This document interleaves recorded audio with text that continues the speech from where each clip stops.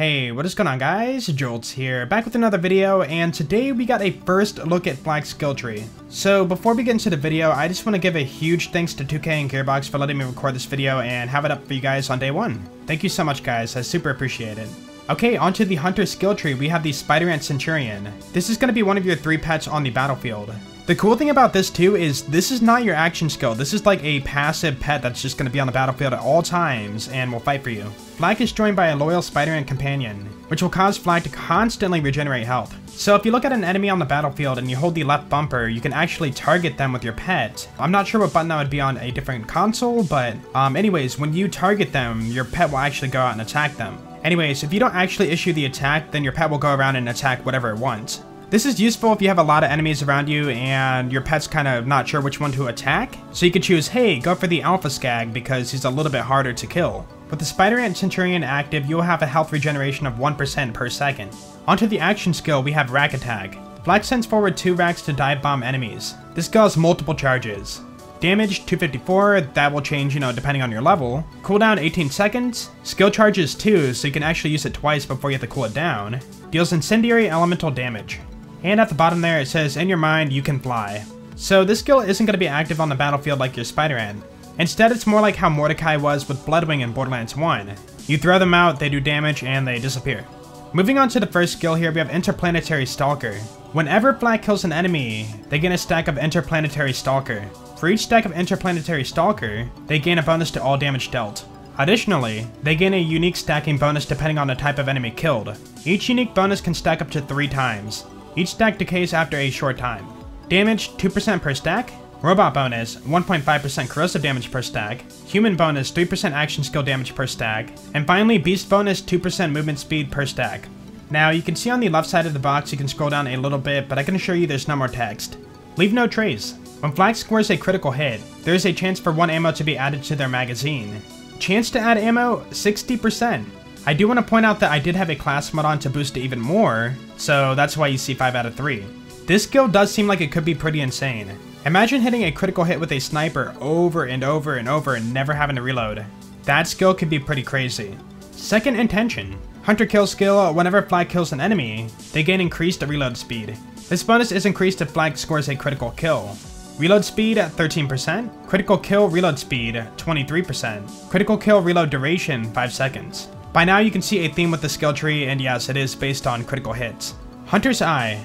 Flag gains bonuses when fighting different types of enemies. Critical hit damage 3% versus humans, armor damage 6% versus robots, damage reduction 5.3% versus beasts. So you're getting bonuses across all different types of enemies, I do like that. Head count. Whenever Flag scores a critical hit, there is a chance their action skill cooldown is reduced. Cooldown time reduction chance 30%, cooldown time minus 2 seconds. I am a fan of that because the more you hit crits, the more you're rewarded. Ambush Predator. While there are no enemies nearby, Flag's weapon handling and critical hit damage are increased. Handling 38%, critical hit damage 12%. This skill is suited for long range combat or sniping since you don't want enemies nearby. If your playstyle is more of a run and gun situation, then this skill is not for you. Now we have Two Fang, and yeah, it does return, but it is a little bit different. Flag has a chance to fire an extra projectile per shot. Extra chance 25%. So let's say you have a shotgun times 7, so it would make it times 8, which means you get a little more damage. For a single pellet gun such as a sniper or SMG or whatever, you're getting double damage every now and then. I do wonder though, will this actually work on rocket launchers too? We'll have to wait and see. Big game. Flag's hunter skills become much more effective and have a longer duration.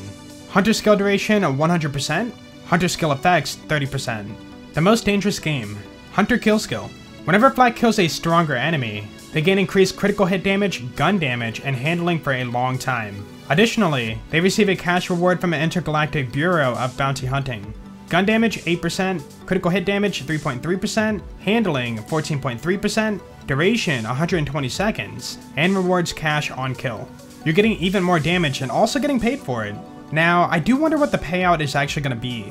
If you recall, from Borderlands 1 there was a skill called Prize Fighter and Brick Skill Tree, in which when you punch things you get money. Early game, it wasn't all that bad, you did get free money every now and then, but for late game it did not scale that great. So I'm really hoping it scales properly for the end game. Galactic Shadow. Flag deals increased critical hit damage, and enemies are less likely to attack him. Critical hit damage 15%. It sounds to be a pretty good skill, but it does require some testing. Is it only 5% enemies won't attack you, or 10%, or 15%? I do question that. Grim Harvest. Flak gains increased gun damage and action skill damage. Gun damage, 3%. Action skill damage, 5%. For the capstone, we have Mega Bore. Flak gains a chance to score a critical hit with weapons against any part of enemies. Critical hit chance, 20%. Yeah, so if this is what I think it is, it could be very broken. If you guys remember Nisha from the pre-sequel, she had a skill called Tombstone. Basically, it did the same thing, but it was a kill skill. I'm gonna go ahead and play a clip now just to kind of demonstrate what I mean.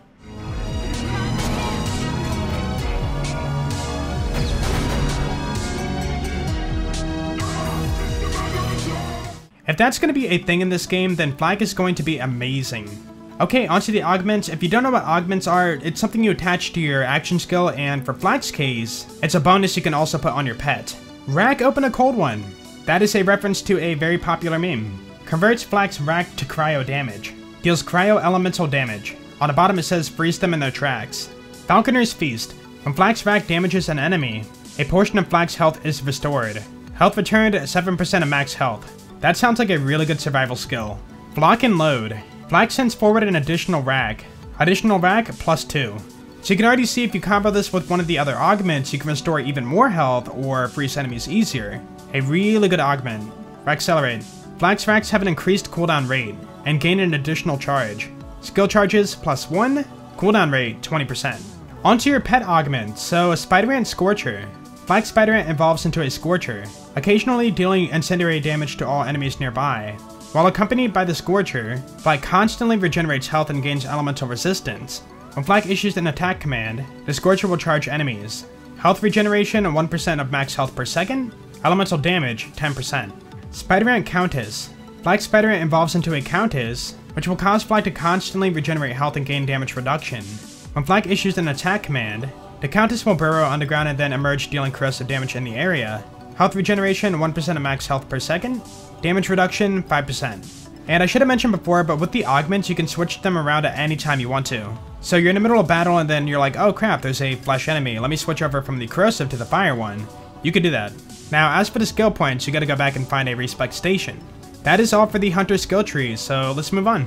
We have the Stalker skill tree. For your pet, you have a Jabber sidekick. Flak is joined by a loyal Jabber companion armed with a pistol.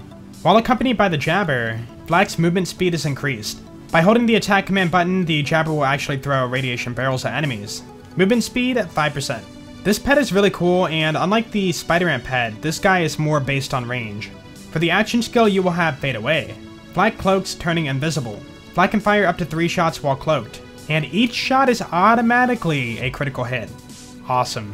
While cloaked, Flak has increased movement speed and health regeneration. Fade Away critical hit damage, 200%. Cloaked movement speed, 25%. Health regeneration, 3% of max health per second. Cooldown, 45 seconds. And skill duration, 15 seconds. This skill is similar to Zero's Deception, except when you shoot, you won't end it. This action skill is one of my favorites and definitely makes running and gunning more exciting. Self-repairing system. Flak's maximum health is increased, and it constantly regenerates health. Health regeneration, 0.3% of max health per second. Max health, 6%. Sick'em. Attack command has a lower cooldown and increased damage. Attack command damage, 10%. Attack command cooldown, -10%.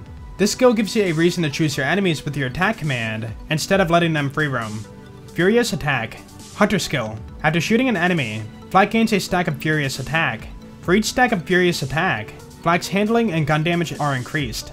Stacks decay after a few seconds. Gun damage, 0.4% per stack. Handling, 1% per stack. Furious Attack stacks, 10. Furious Attack duration, 4 seconds. Eager to Impress. Kill skill. Whenever Flak kills an enemy, action skill cooldown time is reduced. Whenever Flak's pet kills an enemy, action skill cooldown time is reduced even more, and attack's command's cooldown is refreshed. Flak's kill cooldown time at -0.25 seconds. Pet kill cooldown time at -0.5 seconds. All my BFFs. Allies share a portion of Flak's total health regeneration. Flak's pets share twice the amount of health regeneration. Allies share 17% of Flak's health regeneration.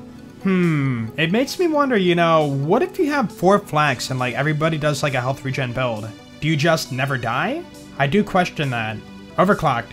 Flak gains increased fire rate. Flak gains even more fire rate after reloading. Fire rate after reloading at 2%. Fire rate 2%. Overclock duration 4 seconds. Lick the wounds. When Flag is in fight for your life, their pet will attempt to revive them. And below that it says play dead. I am so happy they added this skill. Even if you're playing solo, you will have a friend there to revive you. Turn tail and run. While moving, Flag constantly regenerates health and gains damage reduction. While still, Flag gains gun damage and fire rate. Health regeneration while moving at 0.3% of max health per second. Damage reduction while moving at 6.5%. Gun damage while still 8.3%. Fire rate while still 4%. Depending on the way you play, this skill will adapt to all playstyles. The Fast and the Furious.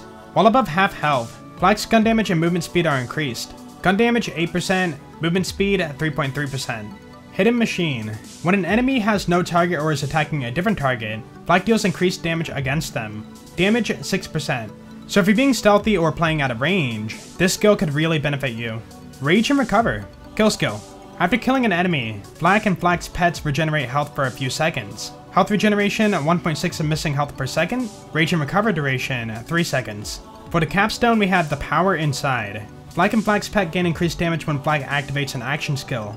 If Flag is at full health, the increased damage is doubled. Damage 25%, the Power Inside duration 15 seconds.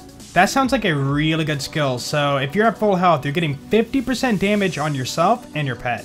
Okay, onto the augments, we have Gorillas in the Mist. Fadeaway, the action skill we talked about earlier, the cloaking, no longer ends after Flag attacks, at the cost of critical hit damage and fadeaway duration being reduced. Critical hit damage 50%, duration 8 seconds. Now you might be thinking that sounds like a really bad augment. By itself, fadeaway has 3 shots and then you're done, you're out of the cloaking. Think about using a fully auto weapon. Depending on the weapon, you could get out, maybe like 50 shots, and that's going to be more DPS than 3 shots. The way I'm seeing it is, so for a slower, higher damage weapon, you probably don't want this. But for a gun that has a lot of fire rate, you probably do want this. Not my circus. After fadeaway ends, Flag's pet will taunt, drawing the attention of all nearby enemies in a huge radius. For a few seconds after taunting, the pet gains a powerful damage reduction. Pet damage reduction 80%, pet taunt duration 6 seconds. And at the bottom it says, not my monkeys. So all of those skills before in which you get bonuses for enemies not focused on you, this skill can combo really well with that. Until you are dead. The health regeneration and movement speed of fadeaway persists for a short time after the skill is ended. Post-cloak duration 10 seconds. Unblinking Eye. Successive hits on the same target increases Flag's critical damage per hit. Unblinking Eye resets every 3 hits. Critical hit damage 75% per hit. That means you can stack up to 225% crit damage. Very strong. Onto the pet augments, we have the Beefcake Jabber. Flag's Jabber evolves into a beefcake, discarding its pistol and equipping a shotgun. While accompanied by the beefcake, Flag gains increased movement speed and maximum health. When Flag issues an attack command, the beefcake will summon a melee weapon to deliver a powerful attack and knock enemies back. Movement speed 5%, max health 10%. Gunslinger Jabber. Flag's Jabber upgrades his gear and equips an SMG. While accompanied by the Gunslinger, Flag gains increased movement speed and critical hit damage. When Flag issues an attack command, the Gunslinger equips a rocket launcher to attack the target. Movement speed at 5%, critical hit damage 5%. So just like the Spider Ant, you can choose if you want more of a offensive setup or a defensive setup. Onto the final tree, we have the Master Tree. For your pet, you have a Guard Skag. Flag is joined by a loyal Skag companion, which will increase Flag's damage. When you hold your attack command button over an enemy, the Skag will vomit acid onto enemies. Damage 5%. Gamma Burst. Flag creates a rift in the target's location, teleporting their pet through the rift and dealing radiation damage to nearby enemies. Additionally, Flag's pet becomes irradiated, growing in size and dealing bonus radiation damage when it attacks. Using Gamma Burst while Flag's pet is downed or dead will revive the pet at the targeted location at 30% of its health, but will double action skill cooldown time. Damage 406, skill duration 20 seconds, cooldown 30 seconds. Again, you can see a scroll down bar on the left side of the page, but I can assure you that's all the text. So after reading this, we can assume that Flag's pets do have a health bar and can go down. I do wonder, will we be able to manually revive them? Ferocity. Flag's pet deals increased damage. Pet damage 10%. That's a pretty big bonus, so if you max that out at 5 points, then you're getting 50% more, and who knows how much more you can boost it with a class mod. Persistence Hunter. Increases Flag's gun damage and action skill duration. Gun damage 4%, action skill duration 15%. Go for the eyes. When Flag's pet attacks an enemy, the first melee attack is an automatic critical hit that deals increased damage. Pet critical hit damage 15%. Who rescued who?